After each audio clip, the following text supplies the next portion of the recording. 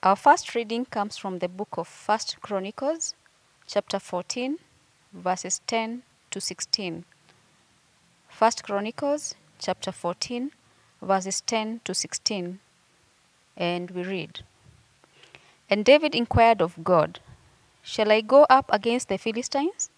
Will you give them into my hand? And the Lord said to him, Go up, and I will give them into your hand. And he went up to Baal-perazim, and David struck them down there. And David said, God has broken through my enemies by my hand, like a bursting flood. Therefore the name of the place is called Baal-perazim. And they left their gods there, and David gave command, and they were burned. And the Philistines yet again made a raid in the valley, and when David again inquired of God, God said to him, You shall not go up after them. Go around and come against them opposite the balsam trees. And when you hear the sound of marching in the tops of the balsam trees, then go out to battle.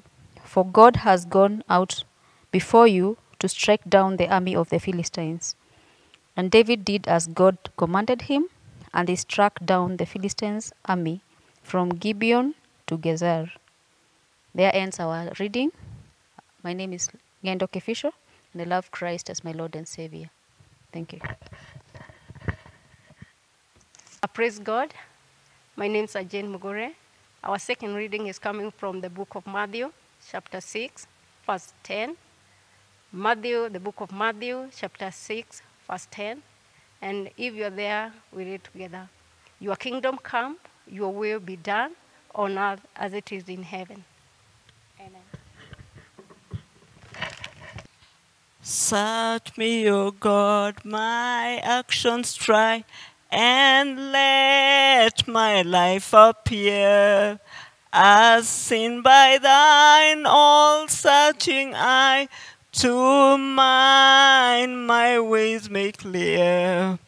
Search all my thoughts, the secret springs, the motives that control the chambers where polluted things hold emperor of the soul. In Jesus' name we pray. Amen. Indeed, it is our lives, our lifestyles should always be giving glory to God. And when we sing, no matter how in tune or out of tune we are, God should receive the glory. And when music is done the right way, everything about it gives glory to God and communicates with God and helps us to listen to God. I am Reverend Gikandi. Christ is Lord. He has been with me. And I thank him for giving me that opportunity. Today, in our singing, in our lifestyles, we are talking about inquiring from God.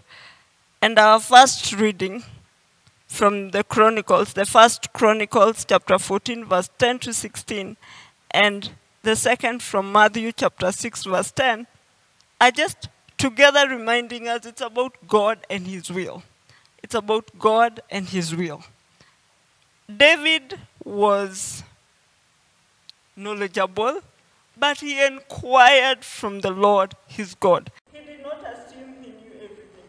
He did not assume he could guess what God wanted from him. And what I like about the reading we just read is that he actually inquired twice. He did not even say, the God who had told me this might say it again, let me just do it. Never tire to inquire from God. Never tire to seek the will of God. Never tire on and never lead yourself. It's all about God. It's all about his will. Just inquire from God. When we pray, when we sing, do we even keep quiet to listen? Or do we just give God a list of give me this, I don't have this, I had asked for this. But do we listen? Do we wait to be told, do this or don't do this? David inquired from God. And he did it. We see that in verse 10, and David inquired of God.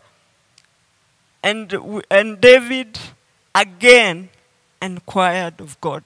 Keep inquiring from God and silence your busy thoughts. Silence your worries. Listen from God. Listen to that which the Lord wants of you and do his will.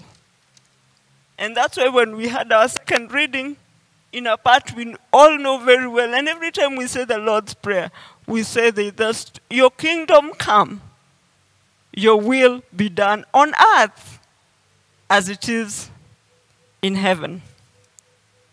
And that's why even as I was singing in that prayer to God, that search me, O God, and my actions try.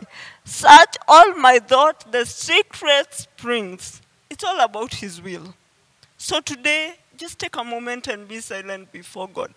Take your thoughts captive, obedient unto Jesus Christ. We see that in 2 Corinthians chapter 10, verse 5. And just listen. Just listen. Don't be a busybody doing everything. Just listen. He may not speak the way you want him to, but he will indeed communicate. And when he does, obey like David did.